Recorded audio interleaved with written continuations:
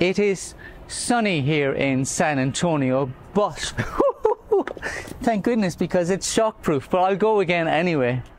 What I was trying to say was, here is how you do a fast and accurate topographical survey with Moasure in a space that has runaway curves and unexpected turns and is littered with obstacles.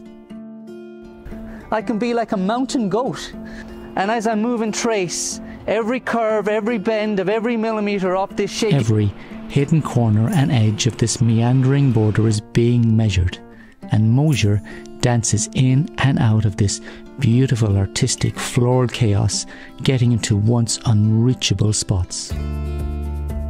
It's got no weight to it at all. It's so nimble, and I can bimble around, dance between the rocks, move in between all the obstacles. Once this whole perimeter is captured, we can now start to do a 3D terrain map of this space by taking points within its borders. By the way, no flowers or plants were hurt in the making of this video. Moasure is nimble, light and agile, enabling you to move freely and with precision. That's it. All the points we need are captured. Return to the start endpoint and press stop. With this little device, just this small little device, I have bimbled around this whole space. This whole crazy, wild, irregular, sunlit garden has been measured in minutes. Total area, total perimeter, 3D interactive model with gradients, elevations, rise and falls between any point. Total surface area with 3D terrain map complete with volume calculations.